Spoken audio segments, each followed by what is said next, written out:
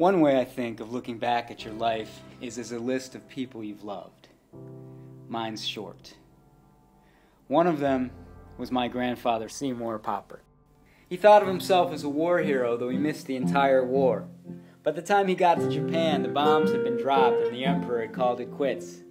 When he came home to Chicago, his business went bust. And still, my grandfather had faith.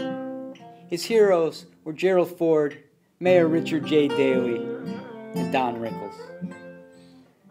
Every time my grandfather saw the Goodyear blimp on television, his heart surged.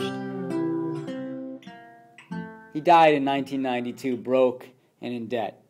And at the service, the rabbi celebrated my grandfather for all the things he'd done badly. Husband, father, businessman. And as he went down the list, I couldn't help but think of how much work all our failures take. And I clutched my knees in terror as they lowered the casket.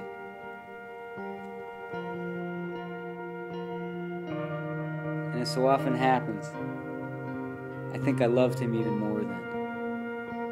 For every mistake, every bad call, and especially for all the stories that he trapped me into listening to. There's something I want to tell you, son.